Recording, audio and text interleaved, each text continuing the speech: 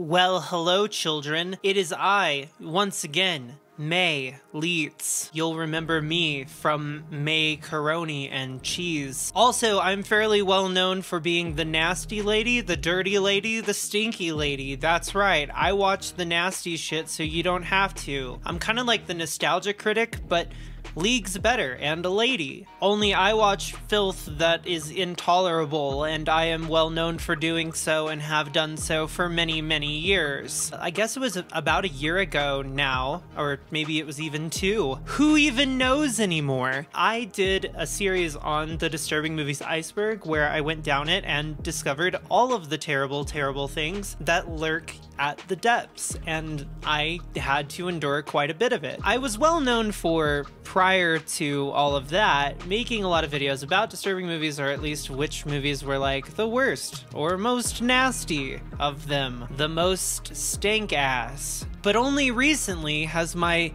mind been expanded, my eyes been opened to the possibilities. Let it be known that in the last few years, because there's been so much interest in shocking, like, exploitation cinema, just a ton of it has found its way to DVD and Blu-ray. We would have never heard of most of these titles, but for whatever reason nowadays, that's what you get. You get these. And isn't it wonderful? Isn't it wonderful to be in the future? The future's really fucking great, guys. By probability alone, you've probably seen a video that's titled The 10 Most Disturbing Movies of Ever. You're probably gonna see some stuff on there that's pretty bad. Let me tell you what, my list is significantly worse. My list is so intolerable that you should probably just run away now. There were people once upon a time that thought that they knew what the depths of disturbing cinema were, including me. Oh lo, I had no fucking idea what I was talking about. And then upon actually discovering how bad things can be, oh, it was eye-opening. Oh, it was eye-opening to see what could be done with cinema. So today we're going to look at some things that were done to cinema.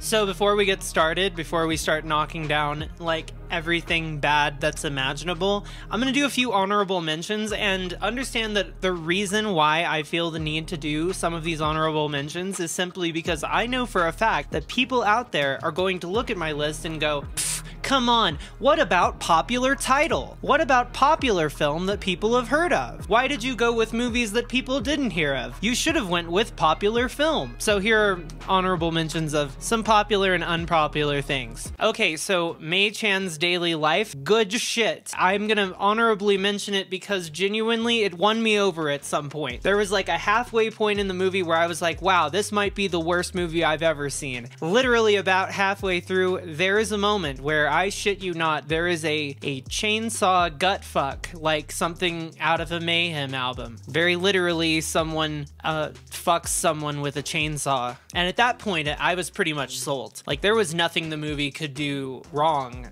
in my eyes. At that point, I was pretty much all in. Because the effects are so terrible, and also the plot of the movie is garishly embarrassing, I don't think that it would ever make anybody's list of things that were genuinely really disturbing or fucked up, but it's worth mentioning. I mean, if you're bored. Okay, so this goes under the popular titles. A Serbian film is like the disturbing movie. Every time you're like, disturbing movie, people are like, you mean like a Serbian film? If a Serbian film is the worst thing that you've ever seen, you haven't looked hard enough, sister. There's so much worse. Like, what is this? Y'all just like lean on a Serbian film and go, okay, well, I guess I've seen it all. Bullshit, I say. You've seen none of it. And also, oftentimes people say, May, are you okay? Like, do you need to stop watching things like this? No! Don't tell me how to live my life. Also, what if I like it like this? A Serbian film, on the other hand, I don't know if I like it. I don't think it's aged super great. I also don't know if it was made for very good political motivations in the first place. A lot of people talked about,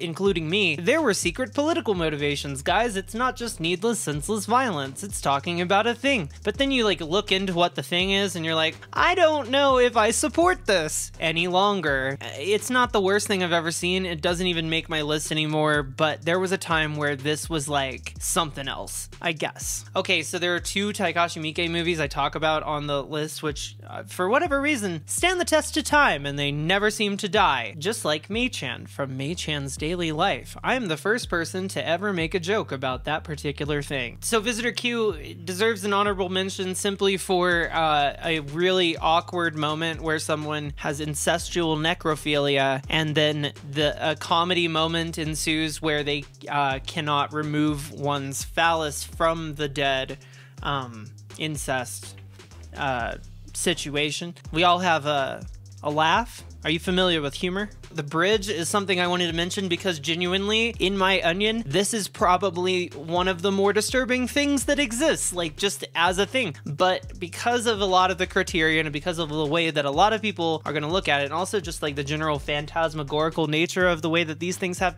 a tendency to go, a documentary doesn't really find itself in here. Although the bridge is 100% like one of the most fucked up things I've ever seen. It's just a documentary where they film the Golden Gate Bridge over the course of the year as people jump off of it and kill themselves. Then they interview their family and they're like, we got video of the guy jumping off the bridge. Let's show the video. And then you watch it and you're like, oh, yay, woohoo, this is great. I love to watch people die. No, it's good for you. It's great. It's healthy and normal and natural and great. Also, I would like to mention Dear Zachary, or a letter from a boy about his father. I want to say, anyway, lots of unnecessary misery in there. Let me tell you what, if you like human suffering, there's really no shortage of it in this world, but in the documentary world, oh boy, there's so much stuff. There's shit your mom has seen on daytime TV that will knock your socks off, man. For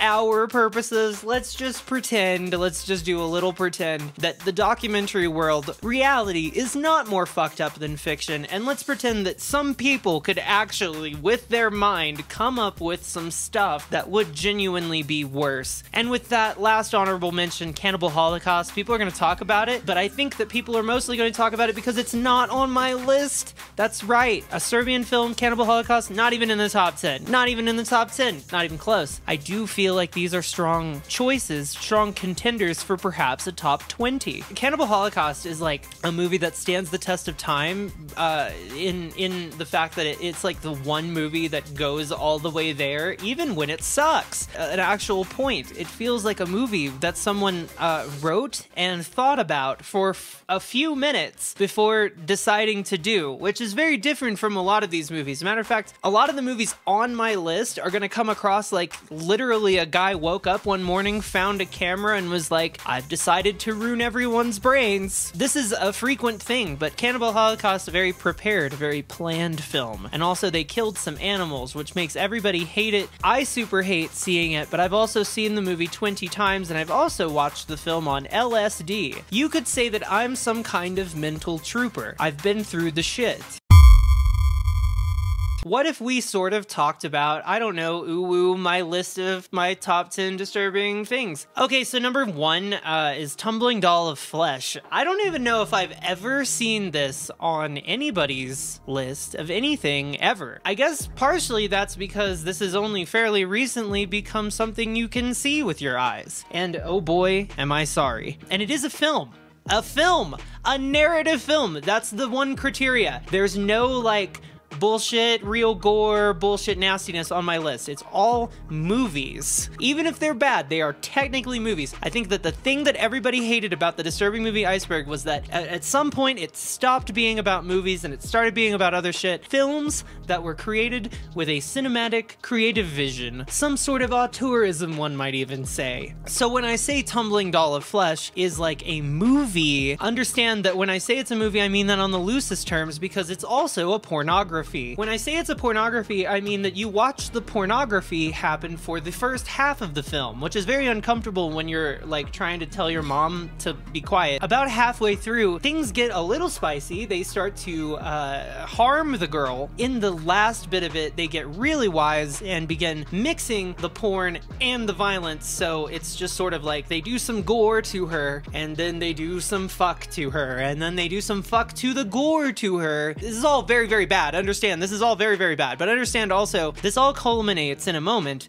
where the lead actor man from the porno has to fuck the woman's stomach, and I hated it. I don't know how many friends I'd be showing this to or even telling that you've seen this. I would maybe keep this one to yourself. Speaking of movies to keep to yourself, Nekromantik 1 and 2. That's technically against the rules, but I figured if I was recommending one, I had to recommend both of them. Nekromantik is exactly what it sounds like. Imagine somebody romantically engaging with the dead, and there you go. You've got a party. I've probably been talking about this movie for longer than you've been alive, but it only just recently found its way to like Blu-ray, and so a lot of people are beginning to see this absolute filth, are returning to me and saying, May, you've been talking about Nekromantik for years. I've only just seen it, and I want you to know that I have finally learned that you're a total charlatan and a fraud, because it is just the worst film. It is awful. It is like watching paint dry if it was fucking a corpse. It's not exciting cinema. I would also say that it's not well made, but it is 100% movies about people having sex with dead bodies. Where else are you gonna go to get that? Give me an alternative. Where else are you gonna see that shit? That's what I thought. There's just not an answer that will satiate my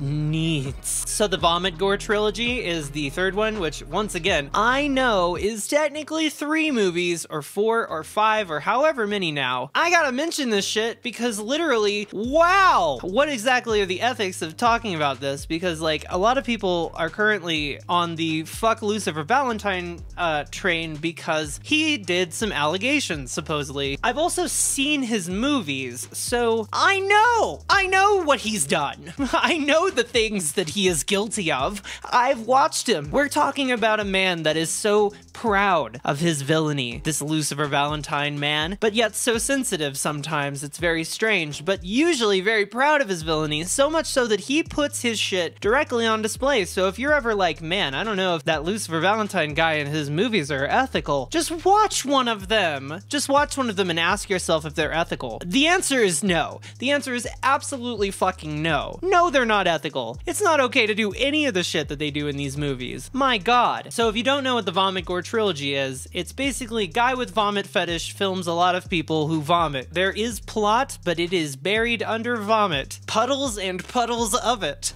It's basically just a guy and his friends all hanging out and puking different substances into different things and then drinking the puke and then puking further. The reason that I put it on here as disturbing should be fairly plain to anybody with a stomach that is not made of entirely steel. Must admit that in watching these, I had to stop watching them a few times to do a vomit myself. Also, I would like to give an honorable mention to something that I saw in the Vomit Gore Trilogy that for whatever reason will never get out of my mind. So now I get to show it to you. And aren't you lucky? There is a moment in one of these movies where a woman came out of a bathroom and looked genuinely like pregnant, filled with piss, urine. All the trans women in the audience just looked up and went, what? So she like lays on a wall with her ass in the air,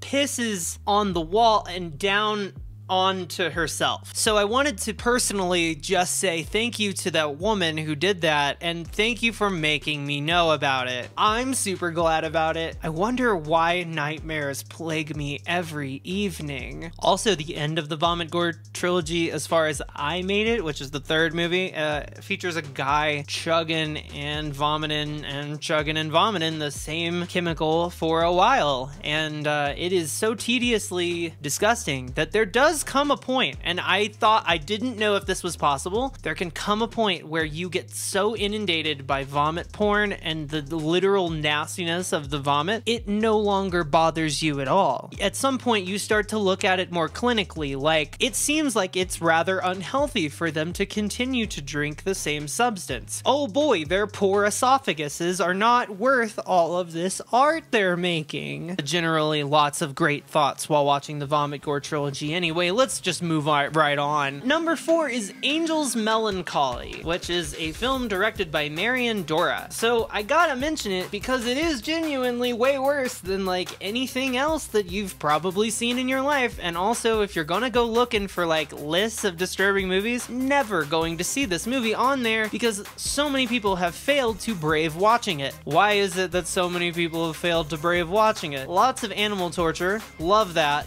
a lot. That's my favorite. It sure doesn't bother me at all. And also, like, very real shit, piss, and sex shit. And also the combination of violence and sexuality, which is even more fun. We all love that. But the real reason why most people haven't seen it is because up until, I think, very recently, there is not a translation of this in English. You have to watch this in its original language and guess at what you're seeing. And I think the majority of people were like, oh, there isn't English subtitles? I guess I'm out. Clearly they were afraid of the language, but I am not afraid of the language. I saw the shit, and let me tell you what, it's pretty bad. Like, when people say that it's bad, they're not shitting you. It's pretty bad. Speaking of shitting you, there's like a lot of shit stuff. More shit stuff, I think, in this than any, well, there's a couple, you know, there's shit everywhere, but there's some shit stuff in this. Let's just say that. I'll just start with there's some shit stuff. I really don't need to say an awful lot more. It's basically about a descent into horrific violence. You've seen this movie before. The categories have a tendency to be like, woman gets tortured, porn to snuff pipeline, people fall into depravity. This is a people fall into depravity story. They basically all just begin fucking each other, and then that's not enough. So then they begin shitting on each other, and that's not enough. So then it's just, you know how these things go. You've had some friends around. Things get kind of weird. I can't be the only one. So the 5th is the Guinea Pig series, and I know, once again, this is not one film, but oops, surprise, you get all of them. Way interesting history. Hideshi Hino, the filmmaker, is very interesting just as a guy. He's a mangaka, and a lot of his manga is pretty good. I said that like a Texan. Manga. How do people say words correctly? I grew up in Texas, where everyone is really stupid, apparently. I think the first one's real good. I think Flower, Flesh, and Blood, really good. Lately, when people ask me, like, what movie is your favorite movie? I usually say Flowers, Flesh, and Blood, actually. That's real fun for me. You should also check out Mermaid in a Manhole, which was also really nasty in there. The whole series is just a series of really, really awful, basically art films. Mermaid in a Manhole is something special if you are grossed out by decomposing bodies, which I'm not. I'm not grossed out by nothing. August Underground, Mordem. I could have easily put the whole series, but I wanted to put Mordem in specific for this moment that is genuinely never going to leave my mind as long as I'm alive. A group of serial killers make a guy cut off his own penis. That is so epic. You see a lot of serial killer stuff, even on disturbing movies like lists, and the way that I learned it in film school is you got your 3 options. You got option A, you got option B, you got option C. Option A, stuff everybody would think about. We're talking torturing women. Then you got your option B, stuff that only half the audience would think of. We're talking about your Fight Club twist ending. And then you got option C, stuff that only you would think of. Making a man cut off his own penis in your movie. That in and of itself is something that only this guy, Fred Vogel, would have put in a movie for me to look at. And for that, I must say, congratulations, my man. You've succeeded in screenwriting ways so many people have not. That said, these movies are about serial killers who do nasty stuff, and it's all shot found footage-y, so that makes it all nastier. Even if it wasn't found footage, even if you didn't know any of that, even if you just stumbled upon this, there are scenes in this that will never, ever leave you. And maybe that's good. Maybe you should never forget. So the next movie is 7, is Ichi the Killer, which is is a Takashi Miike movie, and this movie is one of the only movies that I feel like will forever live on my like 10 worst things I've ever seen, mostly because it's not just about the content, it's also about the audacity. And if we're talking about an audacious motherfucker, we're talking Takashi Miike is the most audacious motherfucker. He has the opening title sequence of Ichi the Killer made out of jizz, cum, sperm if you will. A boy, a man with his, he makes some, and then the title appears into side of it, and then you have to see it, and I love that. It's audacious. Takashi Miike is the guy out here that's doing it for all us real homies, you know what I mean? He's really pushing the boundaries. Ichi the Killer is also just generally very funny, but also real shocking. Two people who are kind of like in this competition to do the most extreme violence to people without knowing that they're in a competition, and also like one of them is like, this is a party, I love killing people, and the other person's like, I'm terrified, I hate that I'm violent. So it becomes just hilarious at the end as these things kind of coalesce. See, because not only is Takashi Miike a really fucked up guy who makes really fucked up movies, but also he's great at making movies, so his movies are actually surprisingly good. The same can be said for movie number 8 on our list, which is Audition, which will never ever leave the list. I've watched so much bad shit, but I keep coming back to the same ones a couple of times, mostly for very specific reasons. The reason with Audition is there is a moment a woman makes a man who has his limbs removed crawl over like a caterpillar and drink her vomit. There's just nothing like it, and that's not even including the ending, which is almost like a meme. It's so horrible. Like, I feel like I saw so many gifs on Tumblr like forever ago of the last like 5 scenes of Audition, just because they are just so fucking viscerally fucked up. Great shit over at Audition. Takashi Miike like is truly the king of making this kind of shit, which is also why I went ahead and honorable mentioned Visitor Q, because that's like the other one, like the third very bad time that he made. So I would check out his other 2 very bad times. Number 9. Okay, this is probably the most standard pick. Like, I think this is the one where most people would be like, yes, I understand why you picked this movie as like one of the most disturbing movies of all time. And that is Salo or 120 Days of Sodom, which I've picked many times and I've talked about many times, and I'm rather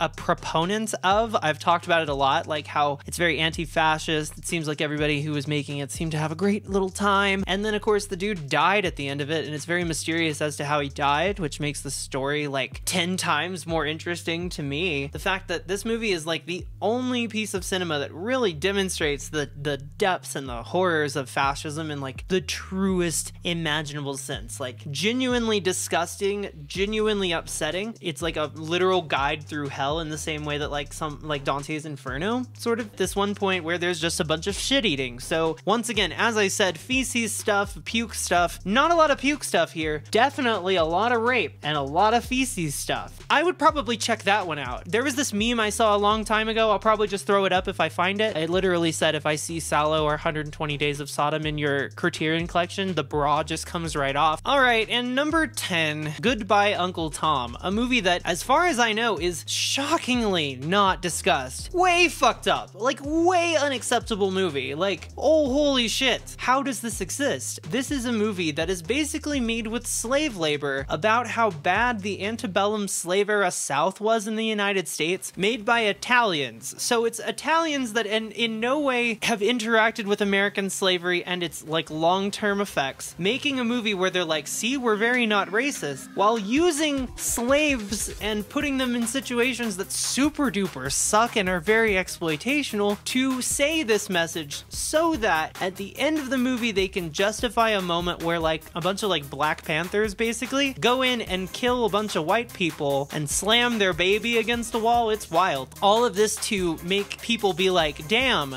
this is very justified because of all the slavery that I saw prior to this. So it's kind of the Italian filmmaking model of like, well, the ends always justify the memes. The ends always justify the memes. Goodness, like, we want to talk about irresponsible filmmaking. Like, Goodbye Uncle Tom has got to be the most misguided, backwards-minded, but also the gall, the audacity. Just imagine being like, yes, I would like to make a movie about the slave era South, and I would like to do it as close as possible with actual, literal human slaves. What if I did? Think of it. Goodbye Uncle Tom is made by like the same documentary filmmakers that made like Mondo Kane and stuff like that, and Cannibal Holocaust is ironically kind of a comment on how fucked up it is that those two filmmakers were doing shit like Goodbye Uncle Tom around the same time. All of this stuff kind of has a weird intermingling web, which is really fun to think about, and also worth researching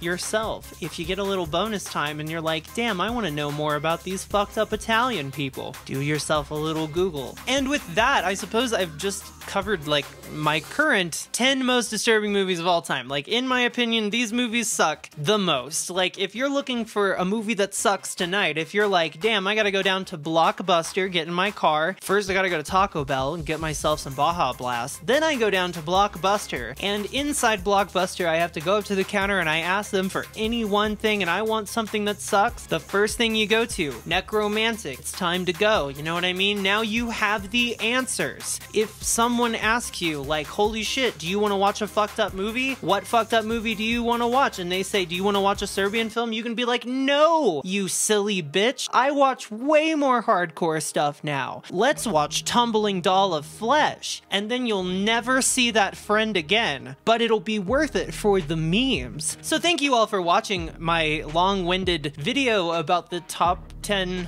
most disturbing movies of all time. Again, this time very legitimate. Like, this time I actually think I mean it. Genuinely, if I see things that are worse than this in the next 10 years, I'm gonna be surprised. Now, if you liked my video, consider giving it a like, or giving all of my videos a like, or just giving anything a like. If you see a like somewhere and it has my face or name near it, just throw that shit up there. See what happens. Sometimes I hear that if you press like, a fairy comes out and gives you 3 wishes. If you get those 3 wishes, I highly recommend you ask the fairy about the mysteries of life and death. You don't get a lot of chances to know this kind of information, and fairies know that shit. Also, you should consider subscribing to my YouTube channel. It's where all of my horrors are housed. I put all of my bullshit here. I even have kind of started dipping my toe into like putting my own personal art over here too, which is something I've avoided for a long time because people seem to not like your personal art. They're like, hey, can you tone it down with the personal art stuff and do a little bit more of the talking about poop? You can pick up my music over at nickspheres.bandcamp.com. I have a whole bunch of new music out right now, and I also wrote a book, which is called Fluids, which, yeah, if you can see on the trigger warning there, everything in it is very bad. So if you like things that are bad, this might be the book for you. Understand that I've watched the worst things that exist, so when I tried to do this, I was like, I want to do something as bad as those things. And my aspirations, while high, were fairly met. Most people are genuinely upset that they read this, so I would highly recommend that you also pick yourself up a copy over at nickspheres.bandcamp/merch. There should be a couple of copies left, and if not, I might be ordering more soon. We'll see. Doing the book entirely DIY, so I'm not going through any intermediary whatsoever for help. And if you love what I do and you want to support all the things that I do, because I'm always doing something, I do a million things, head on over to patreon.com/nickspheres, which is just kind of my big home. You can find all my stuff there. You can find my Discord server stuff there. I want to sincerely thank you for, if this is your first time with me, hello. I'm so sorry you made it this far, but it's great to be your friend now. If you are a returning subscriber, if you've been here for a long time, sincerely thank you for continuing to watch my YouTube videos. I've only gotten worse, and I'd like to think that so have you. I think only time will tell, my friends. Now with that, I'm gonna send you out into the night, knowing all of these horrible things that you will carry with you till your untimely death. Remember that the world is not as bleak as it might look, even though it is pretty bleak, and also watching a bunch of shit like this can color your existence, change the way that you look at things. If you don't want things looked at like that, I highly recommend you look at, I don't know, anything else. It is worth taking a little divey poo into if you're curious. Curiosity, as you know, is never bad and has caused no one harm ever. So with that, I'll see you later, and have a wonderful holiday, weekend, day. I actually have no idea when you're watching this. You could be watching this like after everything went to shit again. Like it could be like the apocalyptic future and you could be watching this and you'd be like, I'm not gonna have a good fucking weekend. I love you. Goodbye, my friends. Have safe travels and even safer dreams.